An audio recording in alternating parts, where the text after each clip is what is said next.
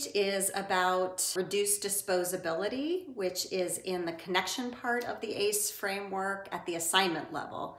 And really, this doesn't mean that you can't ever dispose of assignments that your students do in your class. I mean, sometimes you may want to do work with your students that's really meant to be brainstorming and then thrown away. But lots of the assignments that we currently give to our students are designed basically to be hoops that students jump through, and everybody knows they're just going to get deleted at the end of the semester or end up in the literal trash can.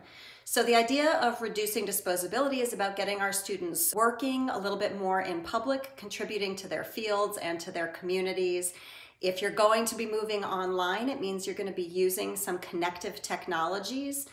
And if so, we may as well use those technologies to let our students connect their work to the world around the university. So that's what we're looking at here on this page about reducing disposability.